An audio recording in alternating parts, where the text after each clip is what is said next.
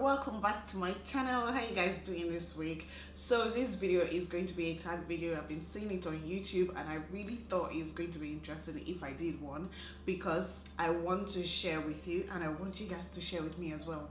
So I'm going to tag all of you, my YouTube friends. Even though I don't tag you, you are tagged, and even though you don't make YouTube videos, you're free to leave a comment below. The questions are going to be in the description box. So let's go. My biggest accomplishment for 2014 obviously was my wedding, because you know we have been in this relationship for like years and years and years, and if we had children, our children should be in primary school by now.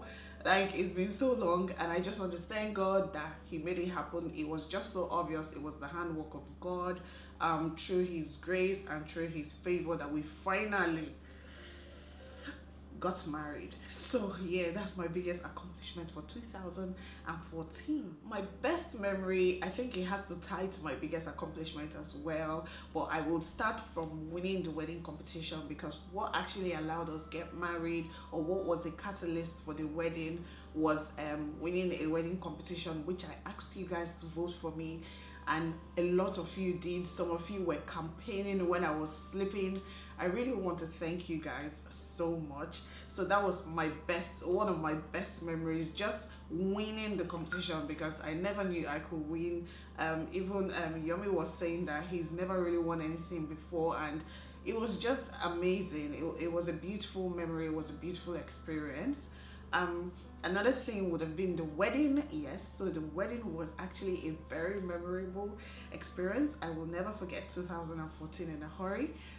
Also the honeymoon, going to Dubai, you know, all these experiences. I got a lot of awards in 2014. I met a lot of new people. I got a lot of opportunities. I think those memories are priceless to me. So I think almost every month in 2014 was amazing to me. So yeah, I have a lot of beautiful memories from 2014. I really can't pick one. For biggest obstacle in 2014, I would say was my mindset, because everything starts from your mind. If you believe you can, if you believe you can't, you are right. So I think it was just overcoming that negative mindset I always had. I always had this mentality of, oh, why should something good happen to me? Even if they're dashing 10 people 1 million naira, by the time I get there, it will be at my turn that the 1 million naira is going to end. You know, that kind of thing. I was always feeling like I was never good enough. I could never do anything important, or I could never achieve anything substantial. But in 2014, I really worked on my self-esteem. I really worked on my mindset, and I tried to remove all negativity. So yes, I'm trying to be more positive, but I think that was my negative mindset was my biggest obstacle. And now that I'm becoming more positive, good things are beginning to happen. So if you're negative minded like me, you might want to start being positive minded, because good things happen when you expect it. Top 5 favorite beauty products. I didn't use a lot of beauty products. Okay, I used a lot of beauty products, but yes, let me go to my favorites. The first one is going to be my favorite perfume. It's a Hermes perfume. I don't know how to pronounce the name of the perfume, but I'm going to leave it in the description bar. This is the perfume. I love this perfume with all my heart. So it's my best in my collection. The next item is this Dream Matte Mousse from Maybelline. It's a foundation. It's a light foundation, but do you know what? I actually bought it for someone. I bought 2, so I gave the person 1, and I decided to try this one, and it is absolutely lovely. It's been the foundation I've used in my, let's say, my past 5 videos now, but I didn't use it today. But it's a beautiful foundation. I love mascara because I don't use falsies. I don't use eyelash extensions, and I love all Maybelline mascaras. This is one of my favorites. I think it's one of the falsies range. So any Maybelline foundation, any Maybelline mascara, the falsies one is my favorite. The next item is this skin finish powder from MAC. is Dark Deep Mineralized Skin Finish Foundation. Huh? Did I just say foundation? Powder. This powder is my favorite. The name is going to be in the description box. And then last but not the least is my Cantu Shea Butter cream, leave-in conditioning cream. I've been using it for the past 1 year. I love it. You say I've been using it because I've lost the cover of the bangolo now, but this is what it is and it's finished, so I'm actually meant to replace it. So after this video, I'm going to go and buy this product again because it actually keeps my hair moisturized and it makes it manageable. Regrets of 2014, I don't think I have any regrets. I don't think I can change anything, and I wouldn't want to change anything that happened last year. So I don't think I have any regrets, to be honest. No regrets in here.